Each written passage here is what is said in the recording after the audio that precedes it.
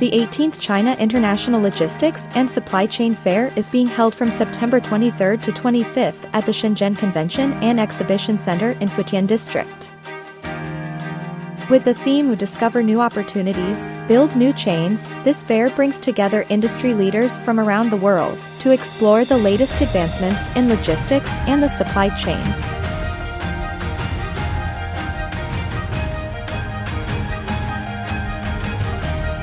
The fair hosts 2,000 exhibitors, including international participants from 51 countries covering Europe, North America, the Middle East, Asia, Africa, and Oceania.